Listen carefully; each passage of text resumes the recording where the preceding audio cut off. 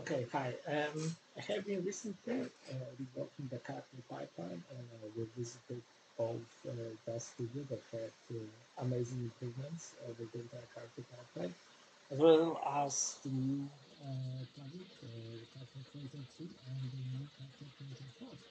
So the characters you see on the screen right now are in the environment of the Light Studio for MetaHuman.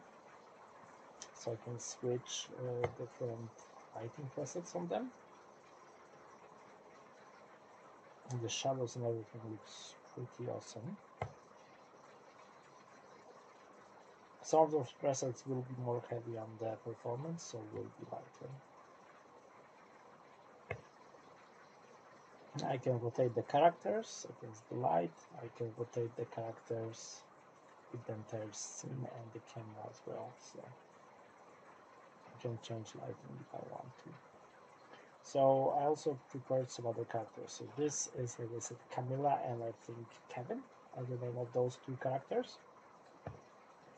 So those are the standard Character Creator 3 Plus characters. I don't know why you can see those polygons so badly on them. When I'm testing in runtime, something happens to tessellation. So they get really, really rough. Let's change lighting maybe.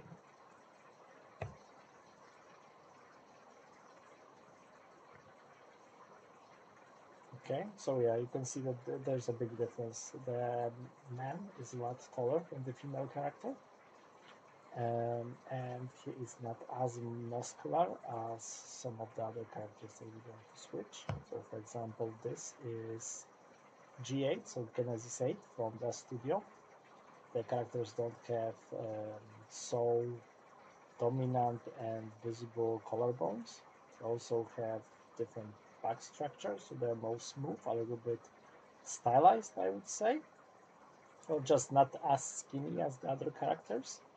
If we change to the next one, so to the standard Character Creator 3, they're the same height as the studios, but the man is jacked, like really ripped, and has very square face.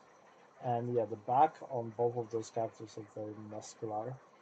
And yeah, this is how they look. And this is the Character Creator 4 standard characters. And without any features and clothes, they look like this. And I can also switch animations. This is the standard idle. I got like 6 idols from the makeup animation pack from Kubot.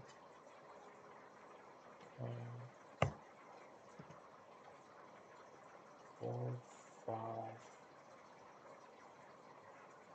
The way that the neck is skinned to the back makes me want not to move the neck very much in animations, just rotate it maybe, but not up and down, as it is controlling some parts of the back as well. Okay, this is the showcase animation. And here, guys, also a bit jacked, but he's not as ripped as the other one. But if we change to Character Creator 3, and like this guy, he's a giant breast. I think I like those characters the best, because of how normal they look, and they give you a lot of place for morphs and just adding features to the character looks instead of having very distinguished features straight from the start. Same goes for the Genesis characters. They are very generic and they don't even have such a very strong gender visual features, which means that they will be also a lot easier to sculpt and modify. And I like how they are they don't have all the bones, all the muscle features so visible, because they will be a lot easier to put outfits on and a lot easier to apply morph targets from the character to the outfits themselves. those characters. Yeah, I don't know. Maybe those.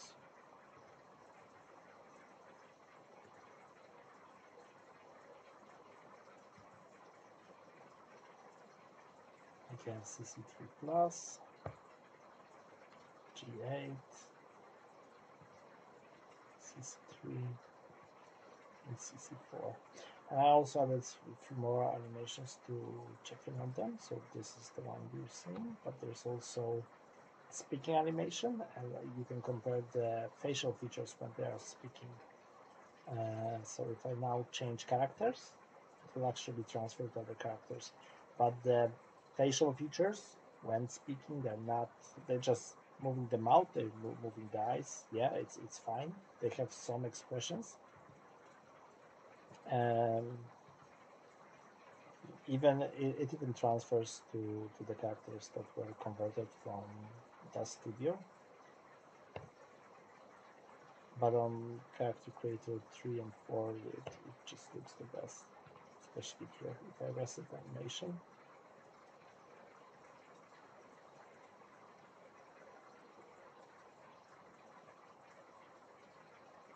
Oh, I just noticed that his beard is not correctly bound to his bones, so it's not moving.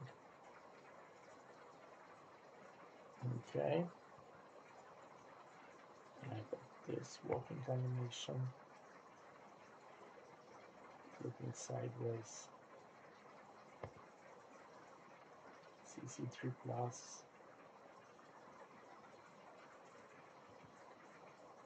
Can I say CC3, CC4.